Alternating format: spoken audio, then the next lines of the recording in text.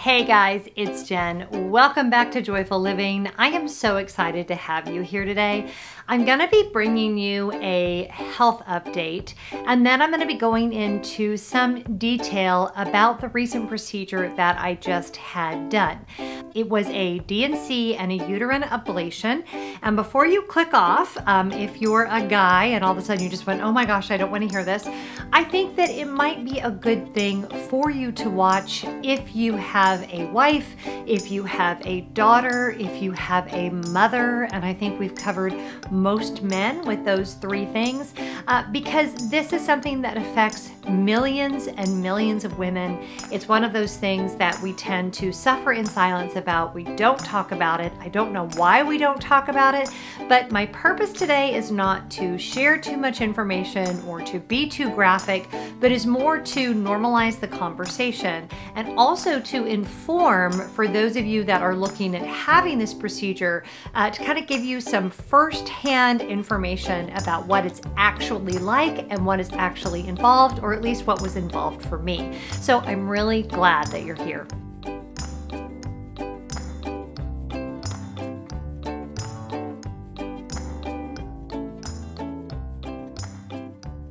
So first of all, as I am sitting here filming this with you guys, I had this procedure done exactly 1 week and 1 day ago. I just had my 1 week check yesterday. And I kind of need to go back in the timeline to make sure you understand how we got here in the first place. Now, I have struggled with heavy periods really my entire reproductive life. It's something that runs in my family. Fibroids are very hereditary, and what they are is non-cancerous tumors that grow inside of your uterus, and they can grow for years and years and years. Full disclaimer, I am not a medical professional. I am not a doctor. I am just a person who had this procedure done. And when I went to do research on my own, because that's who I am, and if you've just found my channel because of this video, this may be who you are as well, I researched the heck out of everything, and I wanted to know everything there was to know about uterine ablation and fibroids. I am going to put a couple of YouTube channels down in the description box that are actual OBGYNs, but I was kind of surprised that most of the information I found was from medical doctors and very little of it was from actual women who had had the procedure. There are very limited options available to you while you are still in your childbearing years, and uterine ablation is not recommended if you want to go on and have children. But once the boys were born, the periods were still really heavy and I was ready for an alternative. I went in to see an OBGYN about the heavy bleeding. It was a man. Keep in mind, I was working full time and I was in a job where I was in a lot of very long meetings, and I was at the point where I could not make it through a 2-hour meeting, and it was really impacting my personal life and my work life, and I was just done. I believe at that point I was about 35 years old. And I went in, and I will never, ever, ever forget this as long as I live. He looked me straight in the eye and he said, "You're 35, this is what happens, and it's going to get increasingly worse until you go through menopause. Get used to it." And I left that appointment thinking two things. Number one, I'm never going back to that doctor. And number two, seriously? This is what we have to offer to women, is get used to it. It was not something that was acceptable to me. I did finally end up with a lovely female OBGYN. And by the way, male OBGYNs of the world, I know some of you are amazing. So you can find a great male OBGYN. In my case, it was a woman that I was able to connect with, and we actually ended up I was on an IUD for a while that helped, and then I was on the pill for many, many years, and that helped tremendously. So fast forward to now, I am 45 years old, and they really don't like you to be on the pill much past 45. There's some different thinking around that. My doctor did not want me on the pill anymore.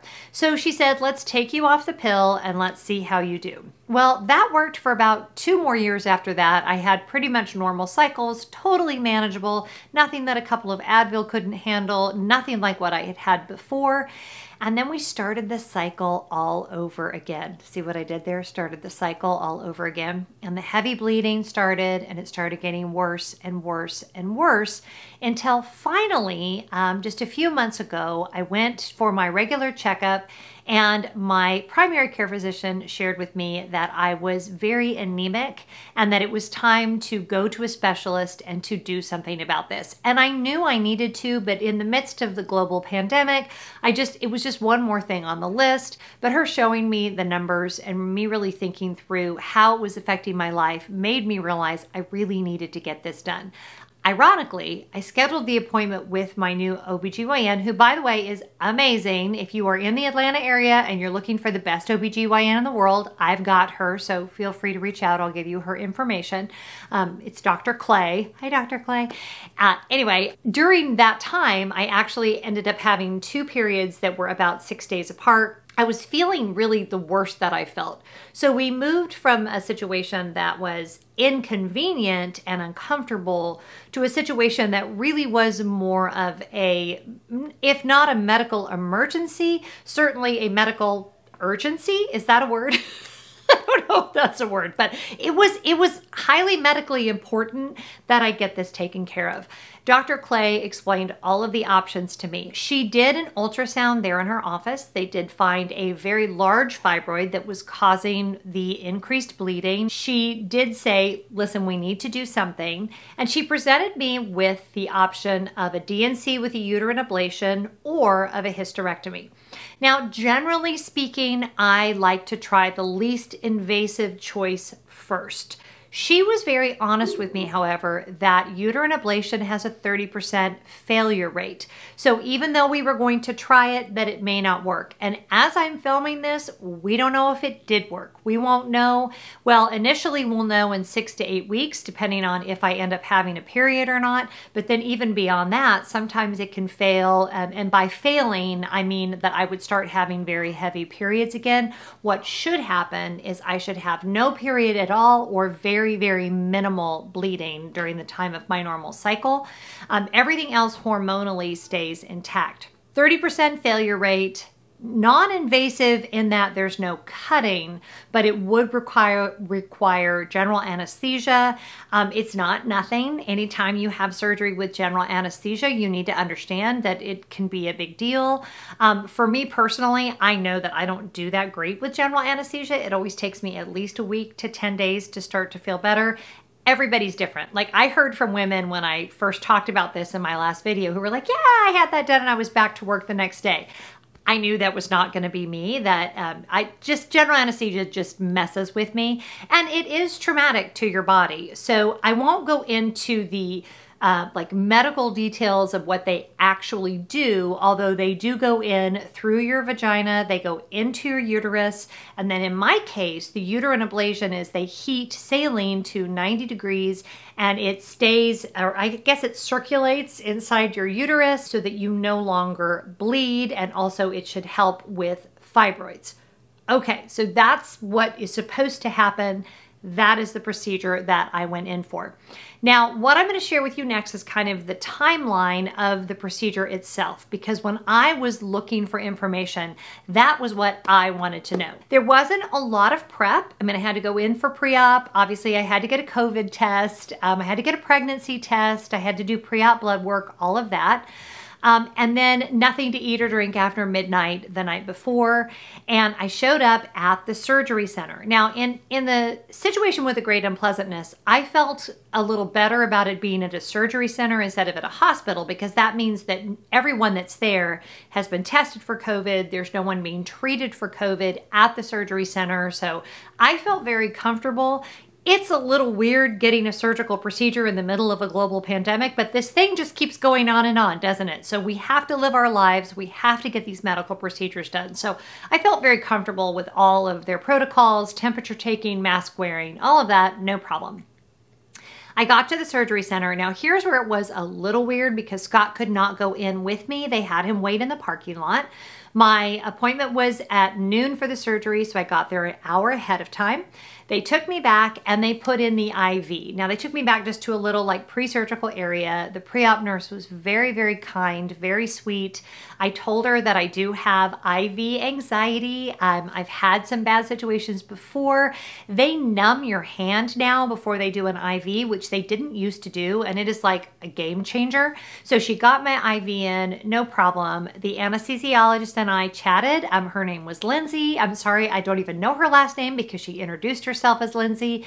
I told her that one of my best friends is an anesthesiologist. Turns out Lindsay has done Run Disney. Turns out she was at Princess Half the same time that Sarah and Coral and I were there. By the way, if you want to go watch those videos on my Disney channel, which has nothing to do with this, you can go and watch that here. So Lindsay and I chatted forever, talked about running, talked about everything under the sun except for my surgery, which, by the way, Lindsay, if on some weird event or chance you are watching this, thank you, thank you, thank you, because you totally took my mind. Get me talking about running and you're going to take my mind off of what's getting ready to happen. So at that point, I was almost ready for surgery. They gave me some relaxation medicine. They took me into the OR. I laid down on the table. I don't remember anything after that. I do remember saying something about my YouTube channel, and I think I shared with them how much money I made last month on YouTube, which was a little awkward. Not something I normally would share with people, but I do remember one of them asking me if I was famous. And then one other note on my surgical team, all women. It was like the power hour at the surgery center. I felt so well cared for. I cannot even tell you guys. So zero anxiety about any of that. It really went as well as it could possibly go. Dr. Clay called my husband. He then pulled the car around, and after I was able to wake up, and at that point I was able to get myself dressed, get my shoes on, they put me in the car and I went home.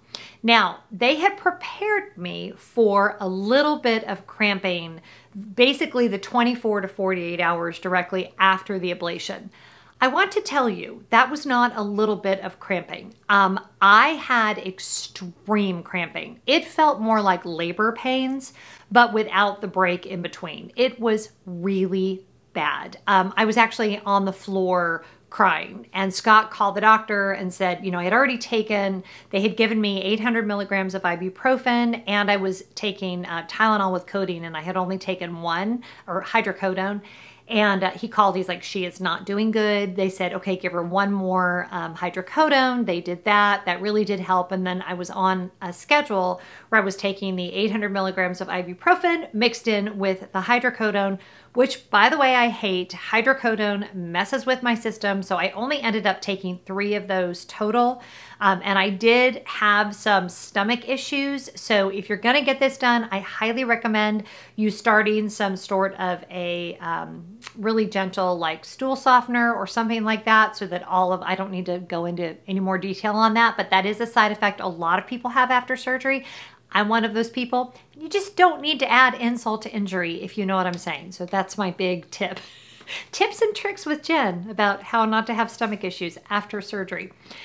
So a couple of days, I would say I was down. And again, I recognize that I am not the toughest person physically. I'm very tough mentally, but when it comes to, I mean, back when I worked full time, I would even take the rest of the day off if I had a dental procedure. Like, there's something about my body. I'm very, very sensitive, and I just don't bounce back from things like that. So I knew I was in for several days, which was why I took the big break from my YouTube channel. So again, thank you to everyone for being so understanding that I had to take that long break.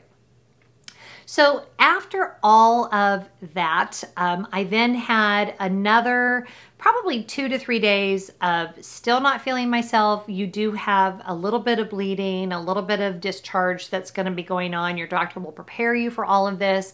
You do have some restrictions. She didn't want me doing any serious exercise. I was cleared to do any walking that I wanted to do. I did do my ballet, which I think was actually really, really good for me, because I do think movement, you know, aids in healing. But anytime I would overdo, I would find myself getting cramped up. And even like the last couple of days, I'm not quite back, as I said at the beginning, to being able to do everything like I normally do, but I am 95% of the way there. So at this point in time, I am beyond happy that I had the procedure done. A lot of you reached out and said this was a procedure that was recommended to you, but you were scared. You were scared of the general anesthesia, you were scared of the recovery and all of those things. And any surgery has risk. Again, I'm not a doctor, I'm just a girl who made this decision.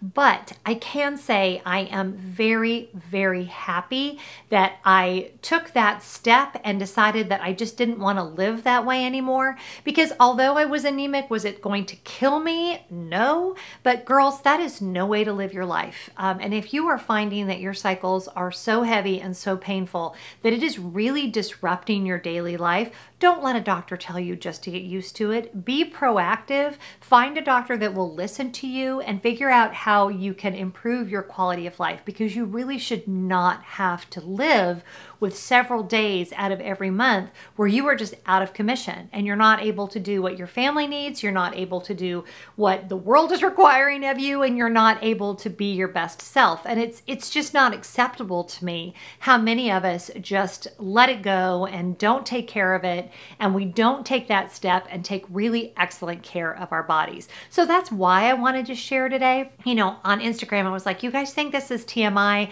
I don't care. I don't think it's TMI. I think it's exactly right.